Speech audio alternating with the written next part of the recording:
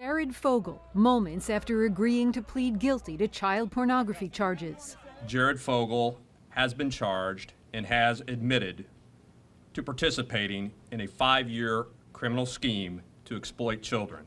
Children as young as 6 years old, 14 victims in all. Beginning around 2010, authorities say Fogle traveled to New York City to pay minors for sex. The feds say he paid a 17-year-old girl to have sex with him at the Plaza Hotel, then offered her a finder's fee to find him another young girl, stating, "The younger the girl, the better."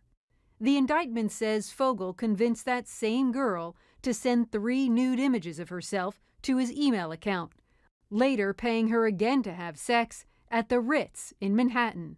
Authorities say the girl had also told them she'd had sex with Fogle 3 times when she was just 16. This is about using wealth, status, and secrecy to illegally exploit children.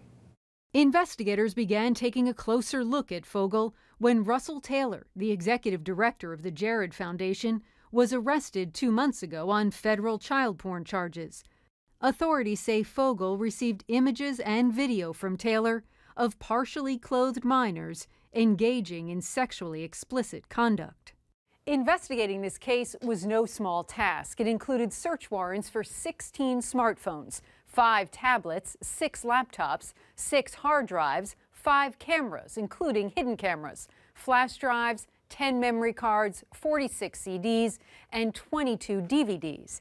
Investigators looked at nearly 160,000 text messages, more than 47,000 images, and more than 3,300 videos. As part of his plea deal, Fogle will go to prison for anywhere from 5 to 12.5 years.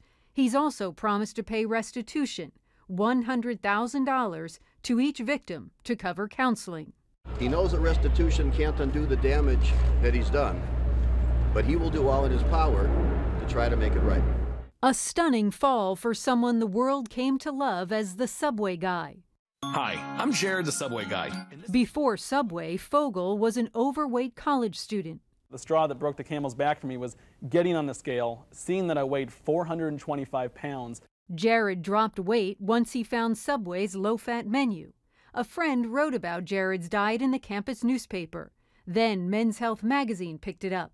Jared believes in an Jared got the call from Subway shortly after that. And by 2000, he was the face of their campaign.